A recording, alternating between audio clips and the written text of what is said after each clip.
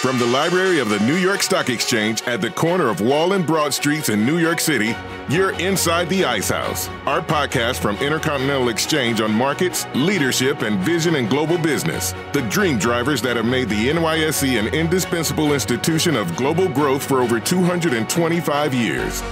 Each week, we feature stories of those who hatch plans, create jobs, and harness the engine of capitalism. Right here, right now at the NYSE and at ICE's 12 exchanges and 6 clearinghouses around the world. And now welcome inside the Ice House. Here's your host, Josh King of Intercontinental Exchange.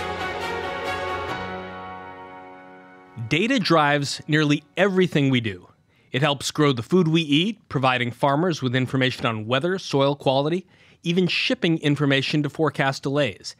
It can save lives, aiding scientists and research teams with analysis on clinical trials and pinpointing disease outbreak. It can capture voter sentiment, predicting election outcomes around the world, and as a result, change how we are governed. But as we sit here in the library of the New York Stock Exchange today, our focus lies on how data and the technology behind it is fueling the financial industry. Our guest today, Lynn Martin, President and COO of ICE Data Services, one of the largest parts of Intercontinental Exchange, and in many ways the connective tissue that brings all parts of the company together.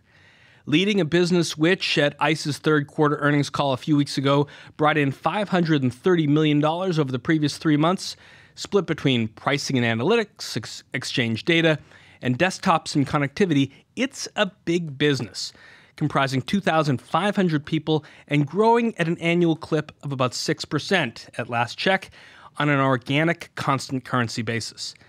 But how does it drive the economy forward? That's the thread we'll weave into our conversation with Lynn as we dive into the inner workings of the business. We'll also find out what lies ahead for the future of the data industry and how Lynn Martin found herself leading that charge.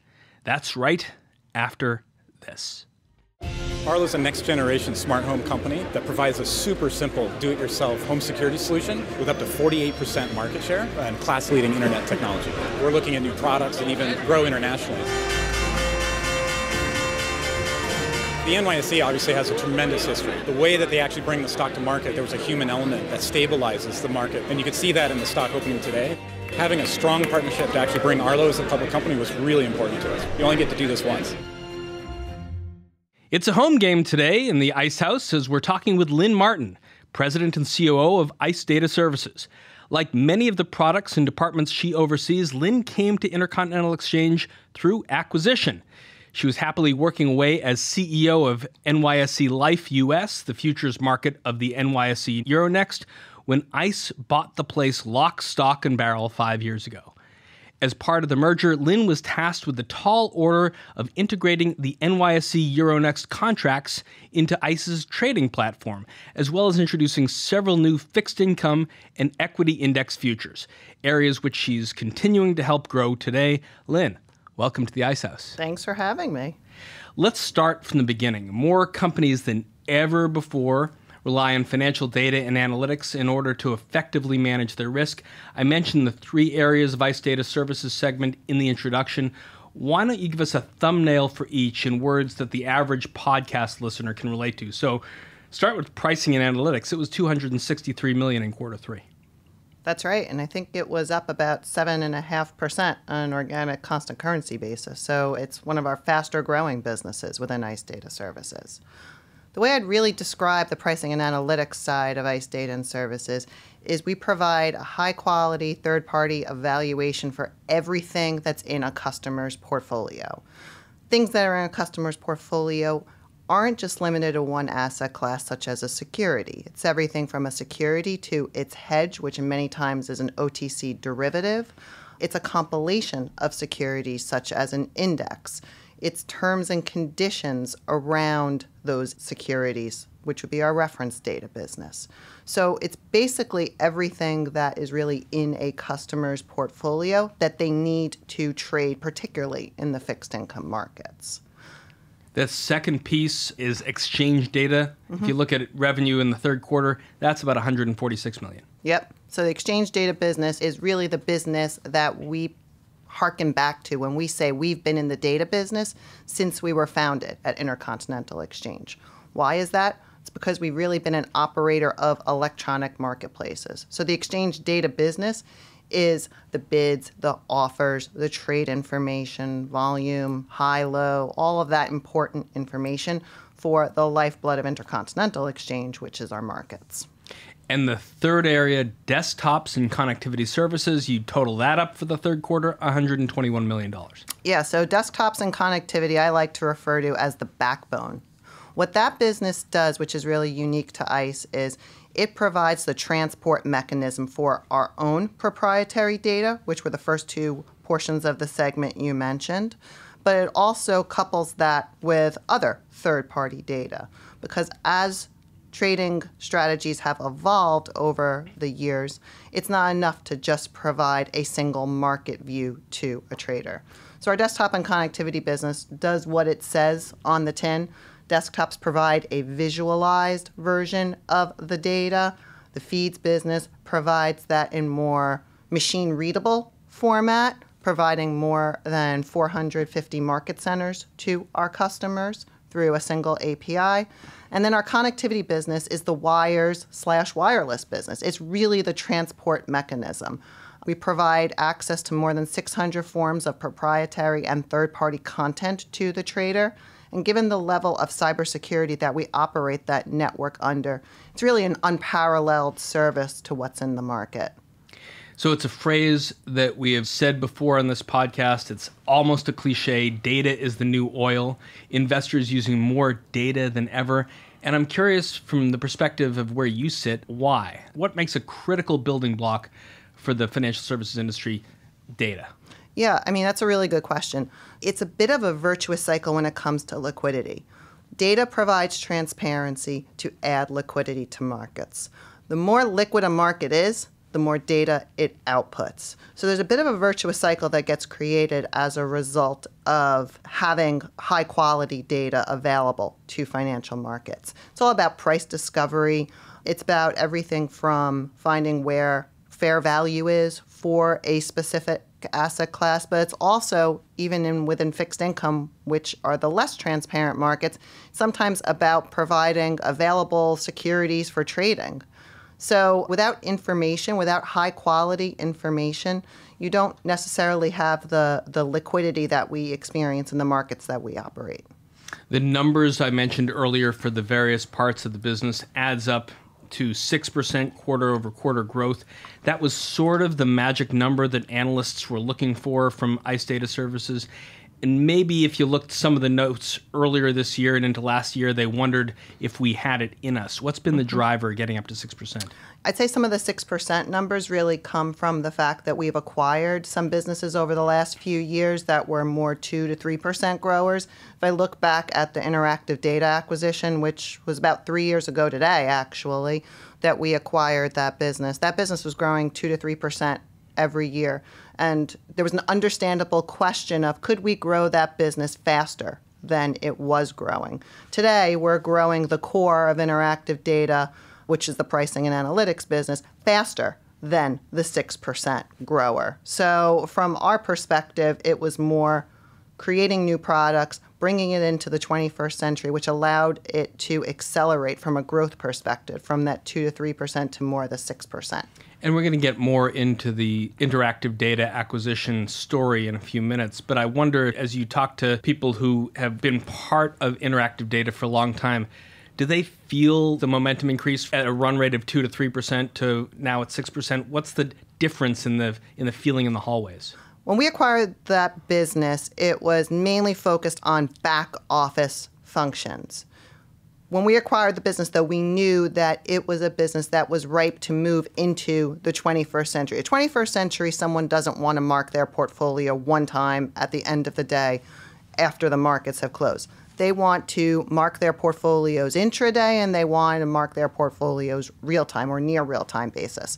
So we've invested a lot in the business since we acquired it, both on the pricing side of the business. So we now price 2.7 million securities globally, real-time throughout the course of the day, providing traders with a view of what fair value is at any given point. We've got some great quantitative talent in our organization that's really developed mathematical models to enable us to price those securities throughout the course of the day on a near real-time basis.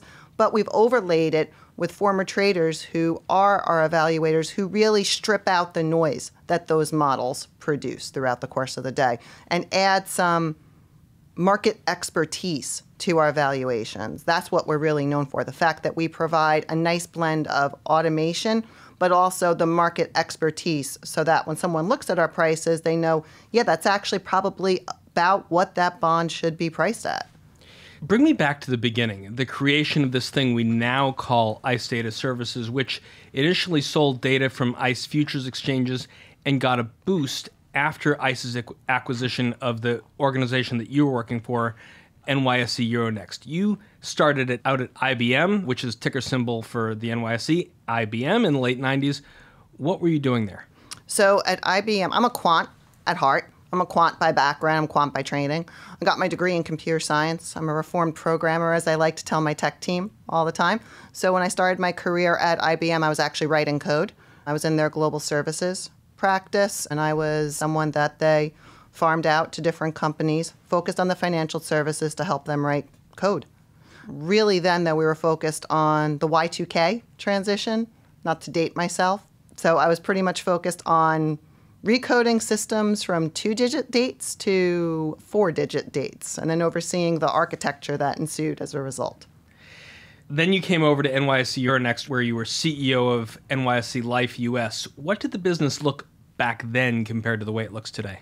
When I had joined the Life organization prior to being CEO of NYSE Life US, the organization had just gone through a fundamental shift from floor-based trading to electronic-based trading. And the face of the trader was very much changing. They didn't need someone to explain to the trader what the individual futures contracts were. They needed someone who could talk to a trader about writing to this thing called an API, which was a new and novel concept at the time. So clearly the fact that I had a programming background, and by that point I had received my master's degree in statistics, that could sort of talk the talk with the actual coder as opposed to the trader was something that became interesting from a hiring perspective. But those markets at the time were, back when I first joined the Life organization, I think Euribor's average daily volume was about 100K a day. Compared to today? Compared to million today. So it's completely dwarfed where it was. But that's mainly because of the advent of electronic trading. It really unleashed the capacity in those markets, and the global distribution of the markets really unleashed the capacity in those markets. So in 2013, Jeff Sprecher steps in, Intercontinental Exchange buys NYSE. How did that turn your world upside down? Yeah, I love telling people that story because I think it speaks to how we really operate the business and how we look for folks who are cultural fits for the organization. As I got to know Jeff and the rest of the ICE management team, they said, no, you are not going to leave the organization. We would really like for you to stay within the organization when you complete the integration because you are a cultural fit. It's very important for us to have the right culture of people, Thinking back, what were the things that made you a cultural fit? I think some of the things we tried with NYSE Life US, we took some interesting risks around new product development in particular, a lot of which turned to be very successful. For example, emerging markets, the MSCI Emerging Markets Futures and MSCI EFA Futures were initially listed on NYSE Life US, and those are two of our most successful contracts now that they're on the ICE Futures US platforms. Also, just the way we looked at the world, we were really more focused on getting stuff done quickly, and getting products out the door. Bring me through the evolution of ICE Data Services from there. Let's say 2012, 2013, up until 2015 when IDS comes. So 2013, ICE closed on the acquisition of NYSE. Middle of 2014, I became COO of ICE Clear US. And then around that time, Jeff started to think about formally making that pivot into the data services industry. I had talked to Jeff about it probably the beginning of 2014, but we were still trying to figure out what data services really meant and what it really looked like. Because as you said, we've had the exchange data business, and we've had that since we founded the company. And then with the New York Stock Exchange came ICE Global Network, formerly at that time known as the safety business, which is, when I was referring to desktop connectivity, that's the guts of the transport layer that we operate. So the end of 2014, we acquired a small business called Super Derivatives. And I'd say that was really when we started the pivot into becoming a data services organization. And then we made the decision to formally set up ICE Data Services mid-2015. And then as you're looking around the landscape for something like the Super Derivatives business, are you doing the due diligence there? Are you thinking about what kind of a integration fit it will be with what you're trying to put together? There was a lot of things that were interesting to us about Super Derivatives. Number one, getting the quant expertise that Super Derivatives had, we thought could be really useful, not just from a pure business standpoint, but also given their background, it would be very analogous to some of the work we do in the clearinghouses and the modeling work that needed to be done to manage risks in the various clearinghouses we own and operate. So that one was a really attractive acquisition to us because it had multiple utilities for the organization. It wasn't just a good business on its own, but it also brought a pool of talent that we could leverage in the clearing side of the business. Then the big gulp comes in 2015. ICE buys fixed income data provider Interactive Data Corporation. The price tag, $5.2 billion, if I have it right. Another big money bet. What did you want to do with IDS when you got it under your roof? The first thing, which it sounds simple, but it was not simple, was really to integrate the businesses. I mentioned how at ICE we're very focused on our culture, and we, as a result of buying IDC, we bought a company that had 2,500 people. It takes a long time to get to know 2,500 people. Bringing it together, number one, and trying to integrate it from a cultural perspective where you had the right people in the leadership positions. The second thing was really, it became apparent to us during diligence on that deal that the business had significant potential just with a little bit of investment in a few key areas. So it was fast identifying what the low-hanging fruit was in terms of investment and hitting those really early on, getting the investment dollars in to really start to grow those businesses and morph them into the businesses they are today. The businesses they are today. Let's look at the whole engine of ICE for a minute. 12 regulated exchanges from here at the NYSE, the Chicago Stock Exchange, which we acquired this summer, ICE Futures US, ICE Futures Europe, and NGX, just to name a few. That engine throws off a lot of exhaust in the form of proprietary data. Mm-hmm. It's really just a fraction of the data in the business that you run. But for that part of the data, how do folks use it, and how does it help grow this business? Yeah, so the exchange data business itself is probably about roughly $500 million of annual revenue, which is about 25% of overall revenue, so about 12.5% of ICE Group's revenue. That business is used in a few ways. It really is very integrated, as you would expect, to the trading businesses. It not only provides important information about high-low indicators, which may trigger different market events. It provides bid-offer information, trade information, all that good stuff, which informs traders as to where to find their next trade or for price discovery purposes. Within the bucket, though, within that $500 million, the data revenue that is generated from the U.S. equity markets is a relatively small portion. It's about $200 million worth of revenue, so about 10% of overall revenue, about 5% of the group's revenue. You also offer reference data and evaluated pricing for the fixed income markets. If I were to try to translate that into plain English, you put a price tag on millions of bonds. We were talking about that earlier. Had that been a dusty corner of the financial industry in need of some sprucing up? I mean, I think the fixed income markets are ripe for innovation. I don't think anyone would disagree for that. The fact that the market trades the way it does, someone just harkened back to 1955 and a market that's still trading like it's in 1955. I think that the problem with the fixed income markets is a share of IBM is not the same as debt that IBM issues. A share of IBM is a single thing. IBM issues hundreds of bonds. So you've got to find a price for those hundreds of bonds as opposed to a single share of IBM. There's a variety of ways to do that, and it's not enough to just provide those prices on an end-of-day basis. That's the bit that we've really transformed to move into the more real-time side of the business.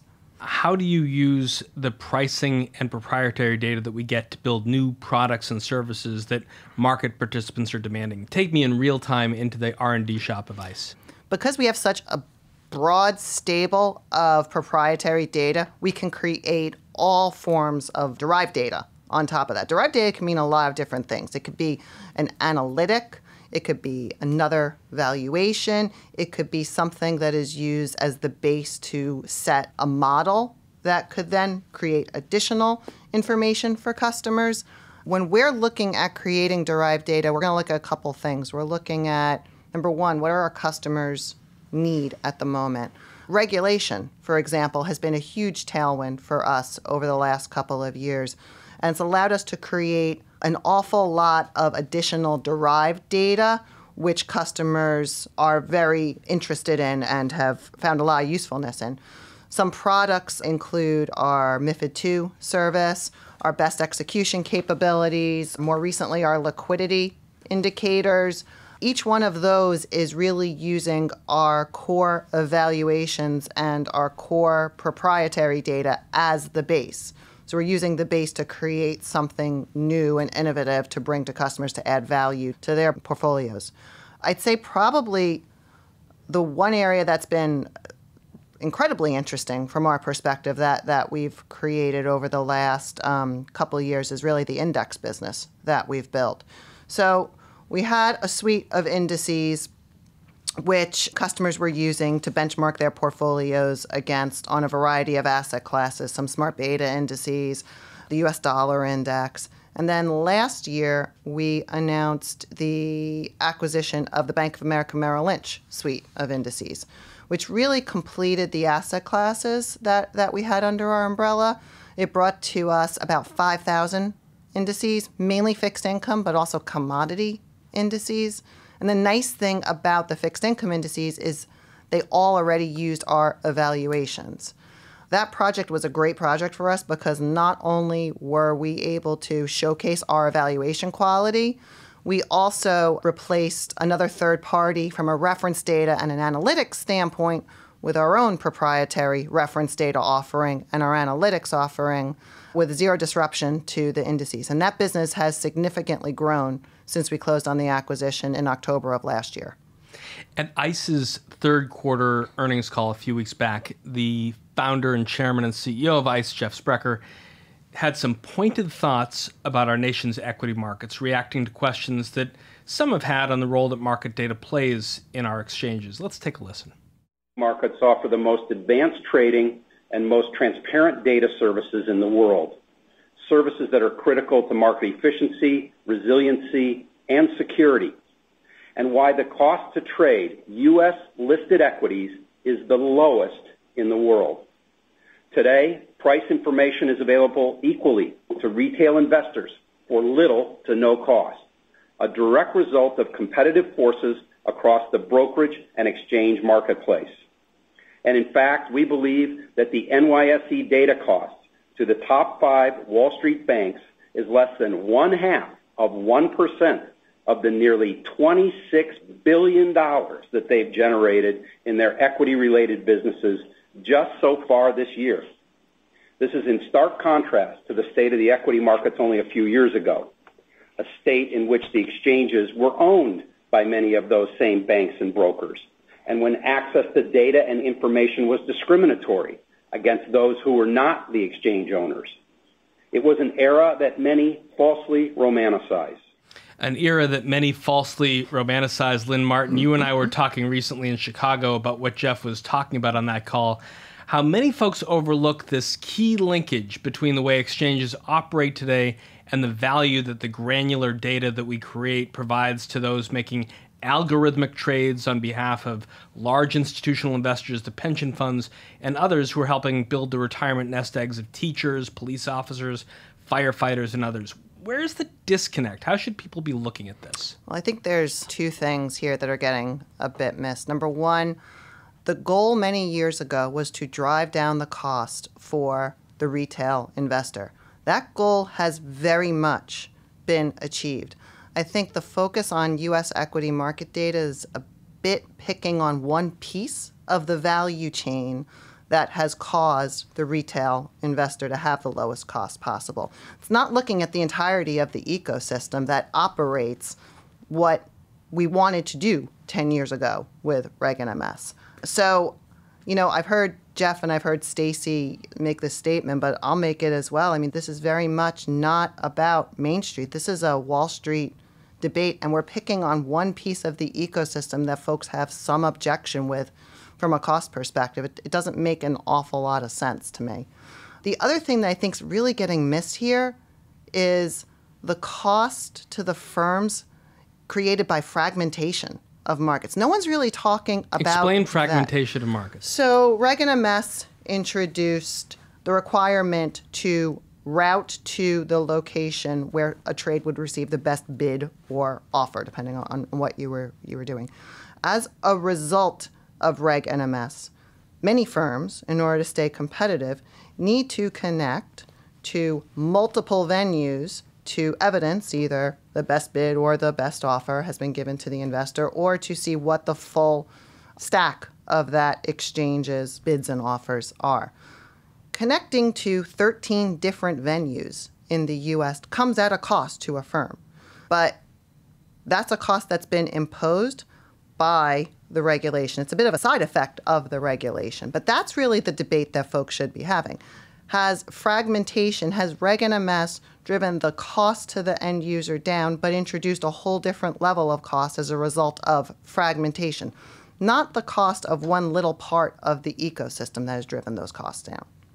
And much of that debate sort of laid itself out recently at the Securities and Exchange Commission, a 2-day roundtable on market data. And I think what resulted in that was a realization that it's not just the exchanges, it is these other market participants, very much a Wall Street versus Wall Street conversation, a discussion of where profits lie, not whether the Main Street investor is being harmed. I mean, for them, all the data that they get and they really need is almost for free.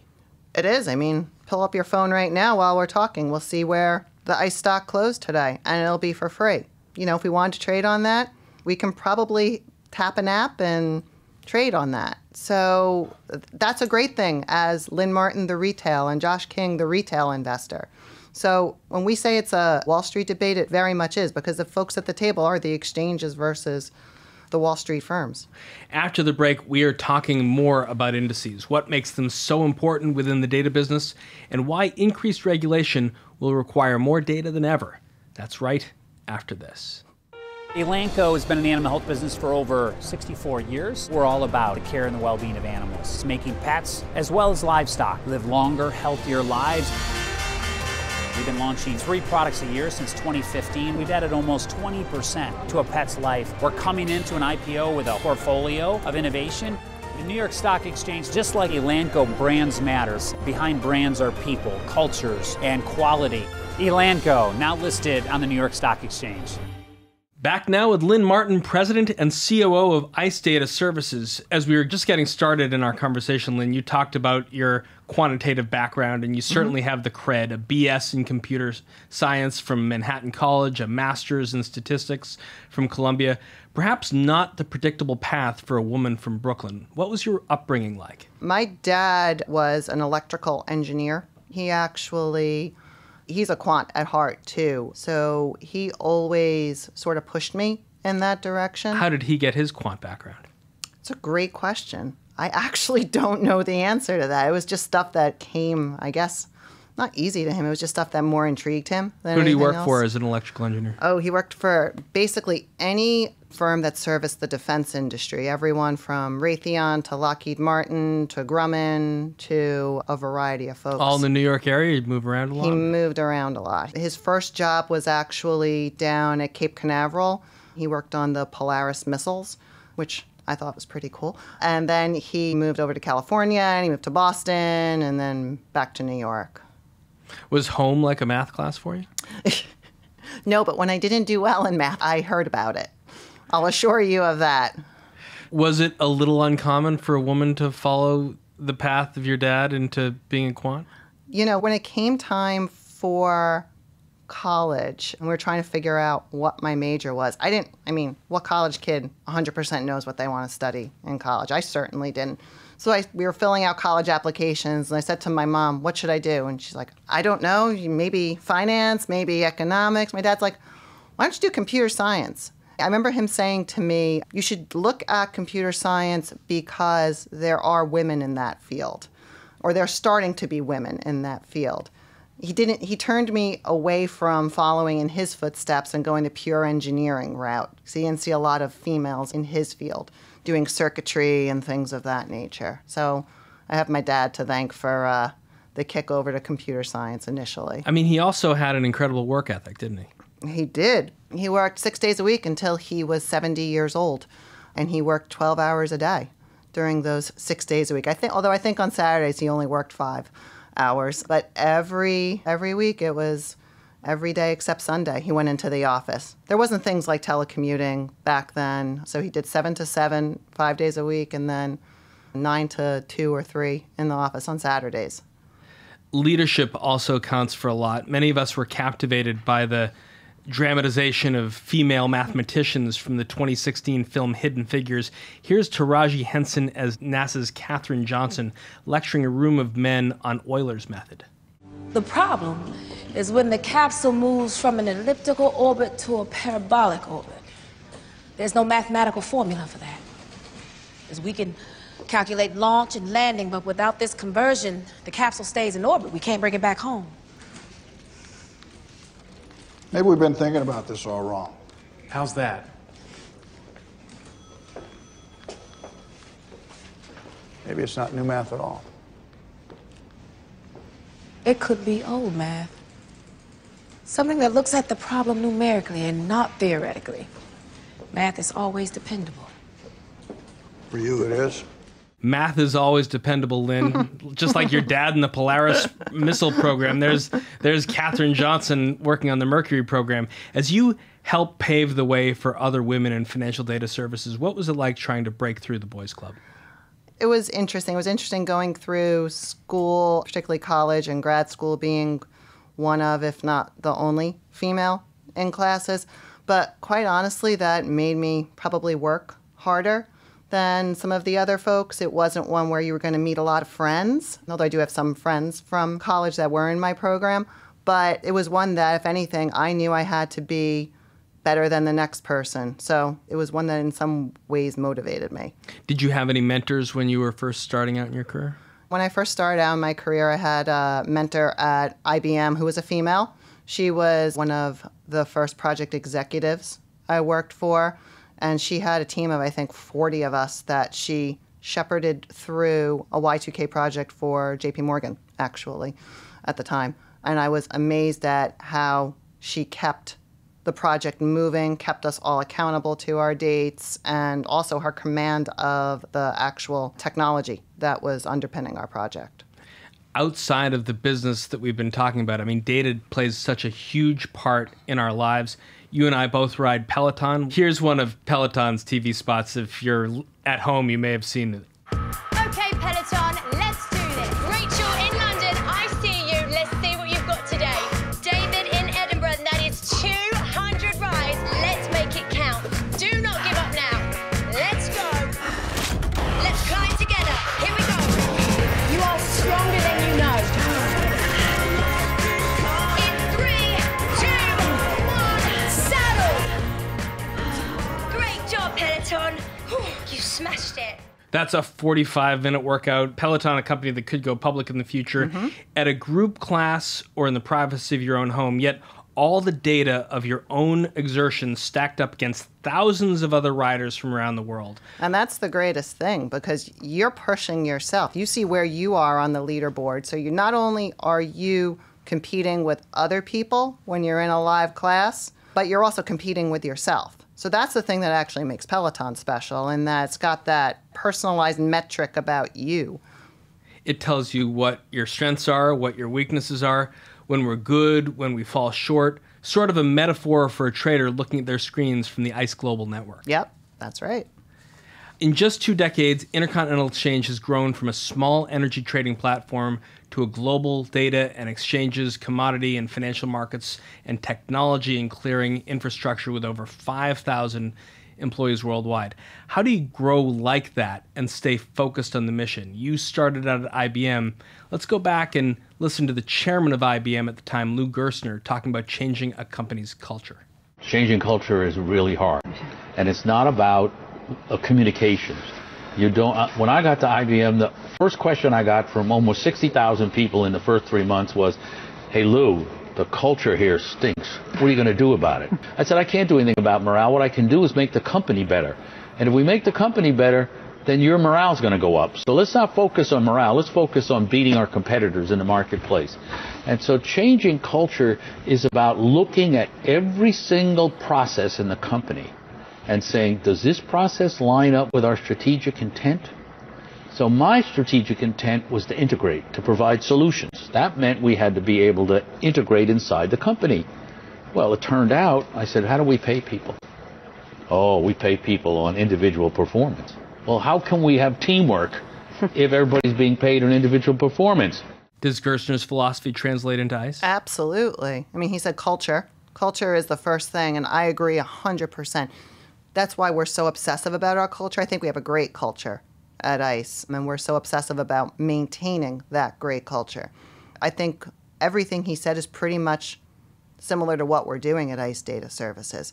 One of my jobs is to really give our team new products and new ideas to deliver to the market.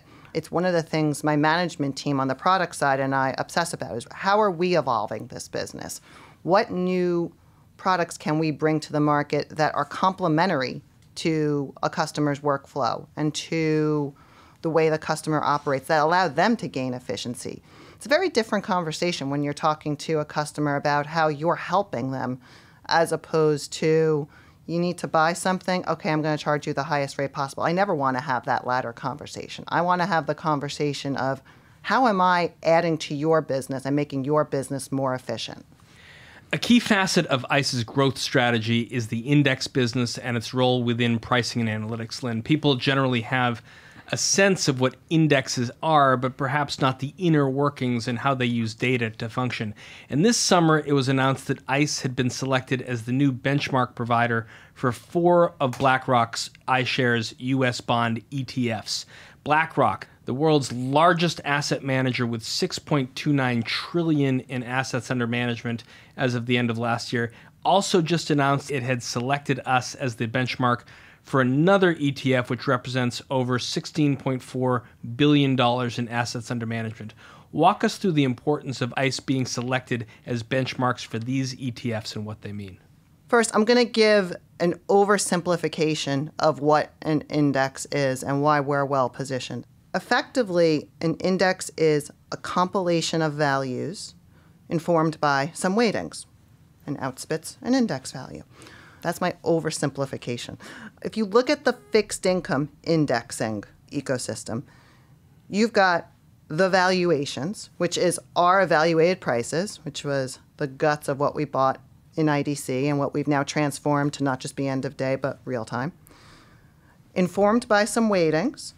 The weightings are our reference data. Now, our reference data business, we have invested a lot in over the last 3 years. We now have high quality reference data on more than 11 million securities globally, and that information is very much used as the basis to inform the weightings that are applied to the valuations I mentioned earlier. And the last bit, which again, I'm going to oversimplify, is the analytics on top of it. What price yield calculator do you use, for example, to inform the index? What option adjusted spread are you going to use? There are a variety of analytics on top of the valuations and the weightings component that actually form the index, all of which is provided by ourselves. So it goes back to that base form of proprietary data and that large base of proprietary data I mentioned earlier as really the core of our business. BlackRock choosing us was tremendous from our perspective because it really did two things. Number one, you mentioned BlackRock's size and scale. The amount of AUM that's moved over from those 5 indices is, close to $40 billion, which is not a small amount. But it also showed that the largest asset manager in the world, in partnership with us, can actually perform a transition from index provider A over to our indices. Index transitions aren't done very frequently, but we proved with a high level of accuracy that that was not going to be an issue. The most recent transition, the PFF ETF, from our perspective, that's really interesting because that's not just about a cost play. We designed an index in partnership with BlackRock, a nice index, to allow them to have the capacity to further grow that ETF. That's why they selected us, actually, is because of our calculation methodology, our constituent selection, of really the IP that we put behind the index. That's really why they made the decision. It's going to allow their ETF to continue to grow. So we're excited because it speaks to the quality of our indices. It's not just about a cost play. It's about the quality of the index as well. Earlier in the conversation, you mentioned that new regulations were one of the factors driving the increased use of data, not just in the U.S., but Europe as well. Share with us how ICE is helping its customers with regulatory compliance and the new liquidity rules of MiFID. As I mentioned, regulation has really been an enabler. It's been an enabler for us because it's actually enabled us to reach a whole new customer base that we hadn't previously dealt with. It enabled us to service our existing customers, sure, but it also enabled us to reach out to new customers. We've really had multiple regulations. I get asked this question a lot, actually. We've had multiple regulations which we've helped customers comply with. Started with MiFID II around this time last year in EMEA, and customers seeking to comply with MiFID II, although some U.S. customers also faced that. This year, we really focused on compliance with Form NPORT, which was an SEC form that the mutual funds needed to complete. That went live at the end of June. The liquidity rule, firms are starting to shadow report starting at the end of the year in anticipation for full compliance next year. But then next year, we're going to be focused on additional regulations. FRTB is one we're really focused on in Europe, which is affectionately also known as Basel IV. So there is more and more regulation that requires regulators to have transparency around what is in a customer's portfolio, not just the assets that are in a customer's portfolio, but what is the profile of that portfolio? In an extreme situation, how quickly could they liquidate that portfolio, for example? All of that to me is data-driven trends which require additional forms of data. You're a member of the SEC's Fixed Income Market Structure Advisory Committee, which is working to improve transparency and liquidity in bond markets. What are the conversations you're having there, and is there anything we can learn from that process that could be applied to the equity markets? I think the SEC FIMSAC committee that you rightly point out I sit on has been a very forward-thinking move by the SEC to really look at one of the biggest markets in the world, the fixed income markets, and try to figure out what can be done to enable more liquidity to come into those markets. It's a realization that the world looks a lot different today than it did pre-financial crisis, particularly as a result of the various challenges on banks' balance sheets. So I think the SEC is being very proactive in looking for ways to continue to add liquidity to these markets given the capital constraints on the banks. We are a very active participant on that committee. I think some of the recommendations we've come out with thus far have been beneficial for the markets, so we're looking forward to a second year. A lot of people can throw darts at the SEC, but you're of the view that this is one area that's really working. Yeah, as someone who spends a lot of time with them on this committee, I'm chair of the Muni Transparency Subcommittee, actually, so I spend quite a fair amount of time with them. They really want to hear what the market's thinking here, and they seem to be more inclined to pursue market-driven solutions as opposed to regulatory mandates, which is refreshing to hear. Earlier, we mentioned the ICE Global Network. It's a pipeline for financial and commodity market flow, a consolidated feed that provides constant access to global markets. How have these services evolved since combining the NYSE Safety Network with Interactive Data's networks and feeds and Atrium, which you acquired from TMX Group? How are these services being used by ICE's customers today? So the Safety Network, when it was acquired in 2013, is really the backbone for ICE Global Network. That was a network that at the time was primarily focused on providing high quality, resilient, reliable transport services to the exchanges of the New York Stock Exchange. So those were the New York Stock exchanges as well as the life markets, and at the time, the Euronext market. Since we acquired the New York Stock Exchange, we've greatly expanded the content available on that network. So today, there are more than 600 forms of data available on that network globally. We've expanded the footprint of the network. At the time, it was primarily focused on the U.S. with some tentacles into Europe. Now we've got tentacles into Asia, so it's a fully global network. And then some of the solutions that you mentioned that we've acquired through acquisition, specifically the TMX Atrium network, have really expanded the different types of services available. So we're no longer just a wired network. We now have wireless capabilities, fastest routes to Canada. We've got a route to Chicago. And then recently last year, we signed a partnership with a group of end user firms to supply the fastest link into the Far East, into Japan. It was called the Go West partnership. So as I sit here today, it's a network that's got a variety of options for a customer to plug into. We've got variable levels of bandwidth available, which allow a customer to really tailor the type of connectivity they have to us. If they're the most latency sensitive customer, they're going to take wireless from us, and they can get more than 600 forms of content. Now, when you think about how that network started, going back to being the network that powered the New York Stock Exchange, it's got a whole different level of cybersecurity on top of it, which in this day and age is something that very much resonates with customers. They'd rather have fewer connections that they know are secure and reliable than the spaghetti they had in their comms rooms in the past, which is why more and more customers are consolidating their connectivity with ICE Global Network. We've covered pricing and analytics in this conversation. We've covered exchange data and indexes, and we've covered the ICE Global Network and the consolidated feed.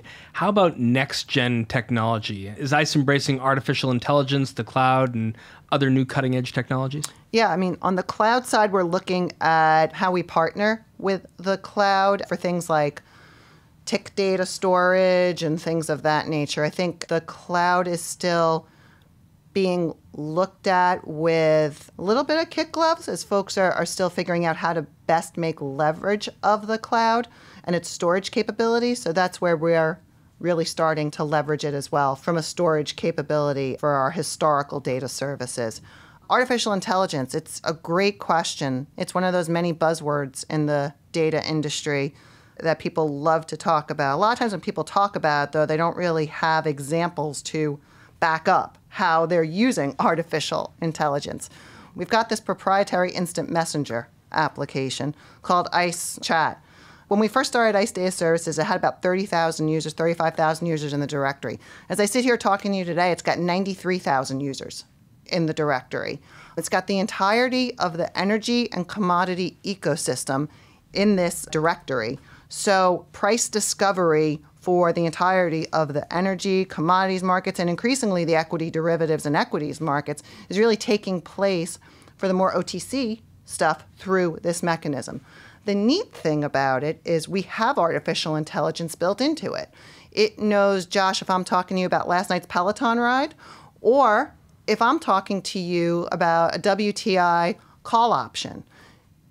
It ignores if I'm talking to you about the Peloton ride because it doesn't really care. But if I'm talking to you about that call option, it will automatically populate Greeks, what we determine as fair value for those Greeks, and it allows you to simply click on the quote, if it recognizes it as a quote, and submit it to the ICE clearinghouses. So I think that's a great example of how we're actually implementing artificial intelligence and those types of strategies to create the next generation of analytics for us.